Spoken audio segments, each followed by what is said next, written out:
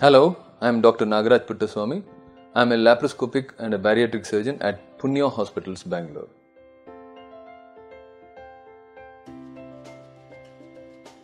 Appendicitis usually presents in teenage children. The main cardinal symptoms of appendicitis are pain abdomen, vomiting and fever. The first to start with is usually pain abdomen, which will start in the upper abdomen, go down to the periumbilical, that is in the middle of the abdomen, and finally settle in the lower part of the right side of the abdomen where the appendix is located. That is called the right iliac fossa. See, why does the pain migrate from one place to other? See, epigastric region or the umbilical region and also the right iliac fossa or the appendicular region, they are all supplied by a same nerve. That's why there is the same pain experienced in the umbilical region also before it settles in the right iliac fossa. And the child usually vomits even if the child consumes water, juice or soft diet.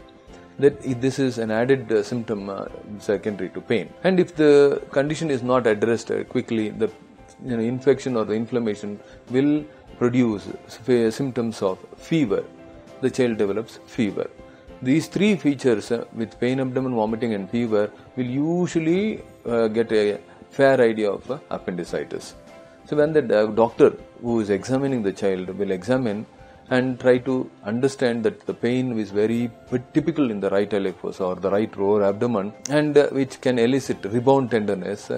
These are symptoms and signs of appendicitis, and finally we come to a conclusion clinically to say that okay, this child suffers from acute appendicitis, and ultrasound and basic blood investigations will reveal the diagnosis, and which has to be addressed in the form of laparoscopic appendicectomy, of course.